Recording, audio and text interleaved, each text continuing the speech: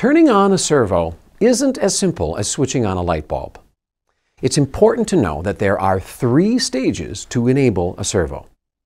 First, the amplifier itself must be turned on. We refer to this as control power.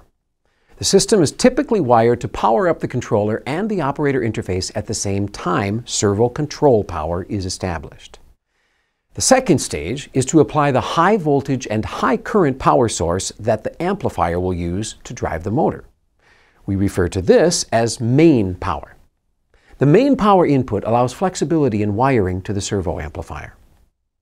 The third stage is to energize the servo motor. We refer to this as Servo Enable.